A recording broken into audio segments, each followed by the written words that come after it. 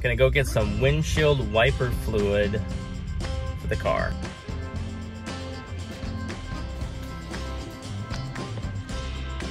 $6.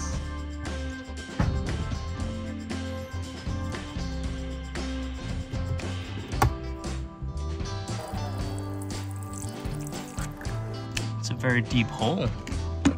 This thing took almost a gallon of wiper fluid already. Look at how much it used. I think it's finally full. That was almost a full gallon. It's a lot. All right.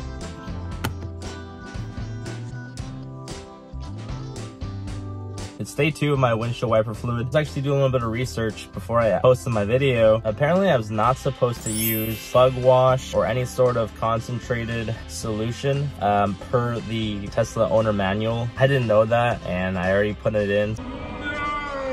So I'm not gonna go suck it out somehow. I'm gonna live with it. I didn't know that, and that's why my channel exists, so you guys are well informed before you make any mistakes like I do. I make all the stupid mistakes for you guys, so you guys don't have to.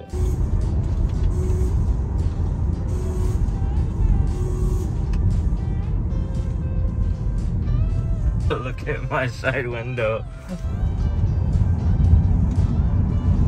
It's not too bad on your side, it's really bad on my side.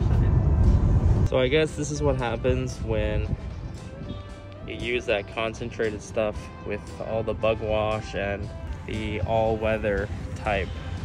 Guess they were right.